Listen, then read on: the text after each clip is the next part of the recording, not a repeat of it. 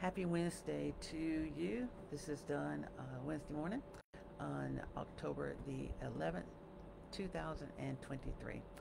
We are continuing our series on believing bigger, meaning who you are in Christ, having God help you identify your true self. And so this morning, I want to share with you the idea of identity, embracing who you are. This past Sunday at church, I did a sermon entitled Be True to You, Don't Give In.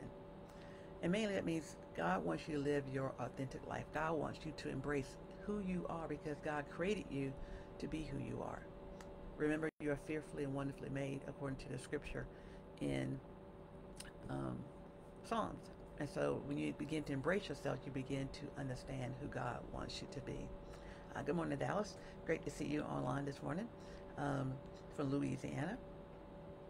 Talking about embracing you and figuring out who you are in God, developing your identity. You and I were created for a reason.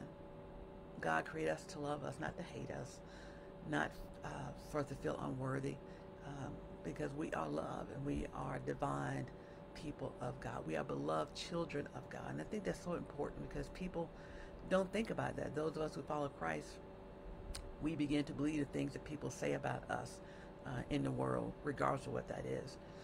And so my challenge to you is to not take those things in, to allow God to give you your identity and to embrace that identity instead.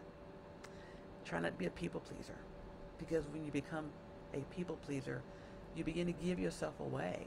You begin to be what they want you to be, not who God wants you to be. So as we continue a series about who God is calling us to be and how we can truly be who we are, remember this one is to embrace yourself. I want to close with a scripture, and it's from Romans 12, verses 3 through 8.